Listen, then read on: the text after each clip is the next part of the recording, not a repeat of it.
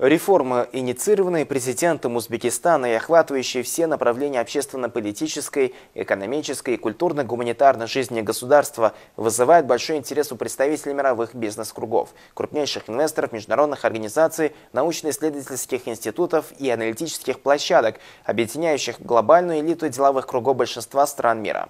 В целях информирования европейской общественности о реформах, осуществляемых в Узбекистане под руководством президента Шавката Мирзиёева и анализа, а также выработки конкретных шагов по привлечению представителей крупного мирового бизнеса, на днях посольством Узбекистана в странах Бенилюкс была проведена встреча с руководством одной из ведущих инвестиционных площадок мира Форума Кранс-Монтана и бывшим генеральным директором ЮНЕСКО, советником Форума Ириной Боковой.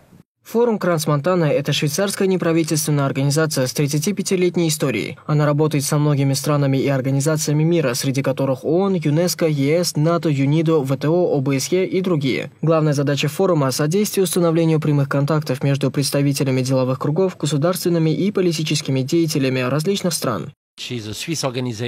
Мы работаем со многими странами мира и находимся под большим впечатлением в связи с изменениями, происходящими в Узбекистане со времени избрания господина Шавката Мирзиёева на пост президента страны. Форум заинтересован в установлении сотрудничества с Узбекистаном. У нас есть многолетний опыт партнерства со многими странами Ближнего Востока, Европы, Средиземноморского региона, Африки. В качестве преимущества форум может предложить возможность установления связей взаимовыгодного и практического сотрудничества с широкой сетью представителей деловых кругов большинства стран мира, а также руководителями самых авторитетных международных организаций и финансовых институтов. В рамках сотрудничества с Узбекистаном мы готовы организовать в Ташкенте инвестиционный форум, куда можем пригласить от 700 до 1000 делегатов со всего мира, представляющих особый интерес для узбекской стороны с точки зрения развития ее экономических связей. Мы также готовы организовать в Брюсселе или любом другом городе мира специальную сессию, посвященную Узбекистану для того, чтобы пригласить туда потенциальных партнеров республики и представить их вниманию возможности, которые существуют в Узбекистане. Одним из партнеров форума Кранс-Монтана, активно участвующим в его деятельности, является близкий друг Узбекистана, бывший генеральный директор ЮНЕСКО Ирина Бокова.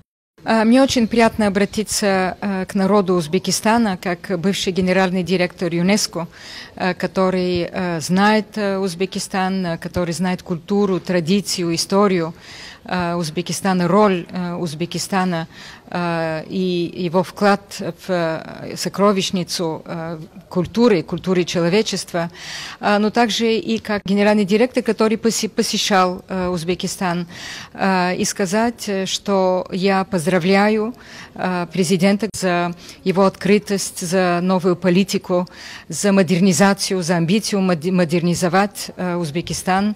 Мне кажется, это очень важно в глобальном мире, в мире, в котором коммуникация, глобализация играют все большую роль, модернизовать систему образования, создавать новые центры новых технологий, развивать науку. И в то же самое время, мне кажется, тоже очень важно, еще раз в глобальном мире, чтобы были лучшие отношения.